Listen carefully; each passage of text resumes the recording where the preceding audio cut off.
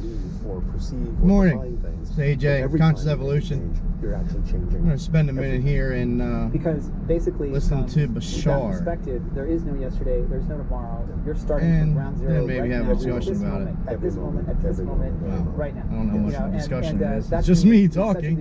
But But all those things that got yeah, messed up something before, I thought was pretty you're interesting starting, here. You're starting over, and I think I got the time right on the video. I am driving, so it's hard to tell. But it's about really learning from that and learning how to define. Looks like I what you messed it want up a this little moment bit. to be, based on whatever experience you're connecting to, and whatever it is you wish to go from there. But Do I look pretty? Bashar has really said literally, So pretty. every moment is literally a new moment. Every moment is literally a new reality, and we're literally shifting billions of times per second through parallel realities. In fact, he says that's actually what time is. The present is not the result of the past. No. And the future is not the result of the present. No. Please expand, explain. All things exist now. You understand that? Yes. Are you sure? Yes. Well, then. All right. If all things exist now, then what you call the past and what you call the future and all of its variations in both directions also all exist at the same time. Look at it as probabilities, yes? Yes. Nothing is chiseled in stone, as you humans say. It's probabilities, but they all exist. You will experience what you're the energy of. But looking at it from a linear perspective, because we know that when you create a linear experience, you create a connected continuity to other realities that simultaneously coexist, that you call the past and that you call the future for convenience sake. But they all exist right now. But the point is that even when you create that linear connection, whatever you choose to be in the present, that's a completely different person from moment to moment to moment to moment to moment. So when you redesign and redefine yourself as a completely different person in the present, that means that in order to actually have become that person, you had to have a different past. Wow. So the present actually changes the past. Does that make sense? Absolutely. When you define who you are, right now, every moment, you make new connections to other simultaneous realities that you call the past and the future. But you do that every single time you change, every single moment. So you're never the same person, literally, and you never have the same past. You only think you do.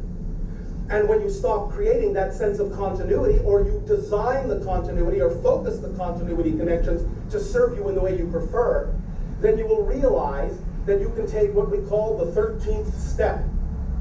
And when you truly define who you are, then it's not about the fact that you've changed and you no longer do that. You never did. You understand? That was a different person. That is a different person.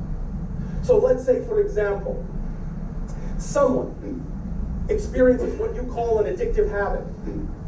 If they truly, truly, truly allow themselves to fully understand that they become a new person in each moment, then they will understand that the person they are now never had the habit. That's why there's no urge. You can see this clearly demonstrated physically in your reality in cases that your doctors call multiple personality disorder. There are documented cases on your planet of one personality having a cancerous tumor, but as soon as they shift to the next personality, they don't. There are documented cases of one personality having allergic reactions and another personality not. There are even cases of one personality having one color eye and another a different color eye. They are literally different people, literally. And so are you, from moment to moment to moment to moment to moment to moment to moment. When you really know that, then you will know that at every moment you are at ground zero. Whatever past you want is what you get. Whatever future you want is what you get. With that person you are being right now. Our customized insurance. You serious? Of course it would do that in the middle of recording. You little stinkers.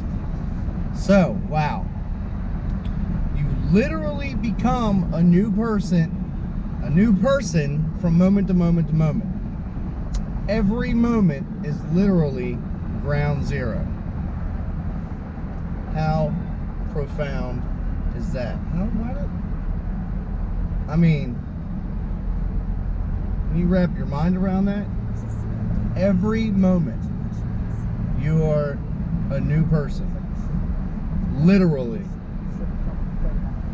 So when you change, you make a change in your life or in your state of mind, you change how you perceive things, you are literally becoming a different person with a different past. I mean, past is nothing but an illusion that we have in our head. You know, it's a projection of a memory. And another thing I heard, I thought was pretty crazy, that memories aren't necessarily stored in your brain. Everything that happens in this world, in this planet, on this plane, is recorded. There's a record of it, the Akashic record. So I heard that, and it's profound to me, that we don't store the memories in our brains. We're actually accessing that point in time out of the ethers, out of the 0 point, etheric, or whatever they call it, whatever the kids call it these days. So, say you're studying for a test, you're reading that page in a book, and while you're taking the test, you want to reference that page. You are literally calling it from the ethers, or 0 point, whatever you want to call it, pick your flavor. So that's profound. So people that have photographic memories, I wonder if they're just excellent at being able to access the 0 point energy field. You don't even know it. No idea we're doing it. Just like we didn't have an idea that we are literally changing to different people from moment to moment to moment to moment. And when you make a conscious decision to change your life or change your thought patterns, then you in turn create a different past. You had a different past. And that thing about people with, you know, multiple personalities, or one of them has a cancer tumor and then in the other personality doesn't, how do you explain that in any other way than shifting through realities? I tried to figure that out. It doesn't,